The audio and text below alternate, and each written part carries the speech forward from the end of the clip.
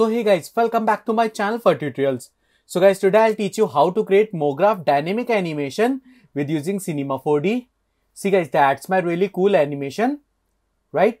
So guys, it's two part of tutorial. So guys, first part is that's my first type of animation.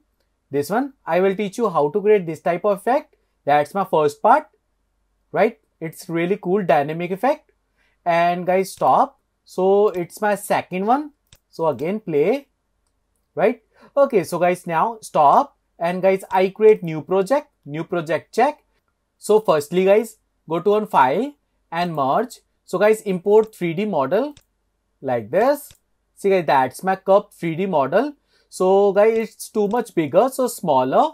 So select the scale size and guys, smaller check, little bit more up. Yeah, right. See guys, that's my cup. And guys, now next one, I use this time emitter check. So guys, select your cup 3D model and make child with emitter. So guys, select this emitter. Firstly guys, see that's my show object check. And guys, play. Yeah, it's good. And increase frame I like 500 is good. And now guys, go to back. So go to on here birth editor, I like 20. And render, I like 20. Yes. And go to on here stop emission. Guys, stop emission same 500. And go to on here. So guys, see that's my speed I like 0. So rotation 360 check. And go to on here variation randomly like a 30%. And guys, play. Yeah, see guys, that's my simple effect, right? Okay, so guys, stop. And now go to on back. So guys, I apply this time rigid body tag on emitter, simulation tag and rigid body. So guys, go to on force here. That's my rigid body tag. And follow position, I like 0.5. And guys, play. Yeah, great.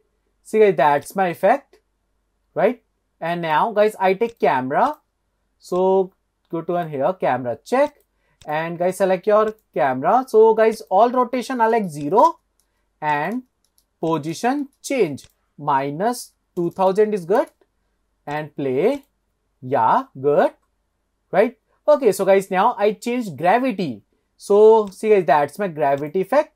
So go to on mode, project, and go to on dynamic, and gravity I like 0. And again go to back and play. Yeah, see guys, that's my first animation, first type of effect. So guys, now little bit change seed.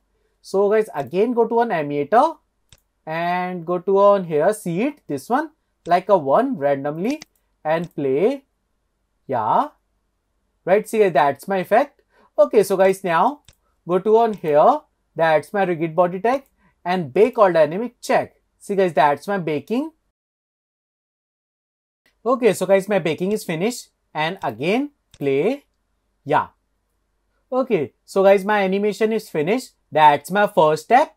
So next one guys, I apply this time delay factor tool. So stop and guys, clear cache check. So guys, select your emitter and I apply this time delay for more spring type of effect. So strength I like 65 and mode I like spring. So guys, select this emitter and include. So guys, drag and drop on here like this and play. Yeah, right. Okay, so guys, my first step is complete. That's my first type of animation. And now guys, second one, I create like a simple attractor effect. So go to unback. And now guys, I take sphere. So guys, sphere radius 100 is good. Segments increase like a 32. And guys, next one, go to on simulate. So go to on force and use attractor. So guys, select this attractor and make child with sphere, this one. And guys, now, so strength I like 2000, strength 2000, and mode change like a force. So guys, next one, play. Okay, see guys, that's not correct. So stop. And guys, firstly, I apply this time vibrator tag on sphere. So guys, check vibrator check and go to on position. Position I like randomly like a 1000, all 1000, right? and frequency I like 0.5. And guys, enable rotation check. So rotation all 360 and 360 check. So guys, frequency 0.5. And lastly guys, select this pair, this one, and right click, go to an simulation tag, and I apply collider body tag. So guys, again play. Yeah, see guys, that's my second dynamic animation, right? It's looking really beautiful. That's my dynamic effect. Okay, so guys, stop. And now guys, my animation is really cool. And guys, next one, you can apply material, load material. Guys, I have Cinema 4D Studio Light and material. So I apply yellow material on cup like this. And guys, like a purple sphere. So guys, go to back and play. Yeah, see guys, that's my really cool dynamic effect. And now lastly guys, I apply Cinema 4D Studio Light, file and merge. Select this light and close. Select this flow and background. So go to down like this. And guys, select this softbox, this one. Go to and back, out of camera. Yes. And guys, lastly, select this camera and right click guys, lock this camera. Yeah. And guys, play. Yes. See guys, that's my final dynamic animation. That's my really cool effect. And now guys, stop. Go to on render setting. So guys, I use ambient occlusion, global illumination, and indirectly catch I like low, anti, select best, and max level I like 2. So output I like all frame, this one, and guys, use presets.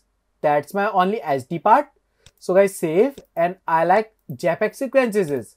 So guys, create new folder like this, enter, and take any file name like this. Yes, right. Okay, so guys, play. That's my final work, right? Okay, so guys, stop, and guys, before render, so guys, go to on here and bake all dynamic check. Okay, so guys, that's it. My final work is finished. So guys, if you like my video, please share and please subscribe my YouTube channel. Thank you.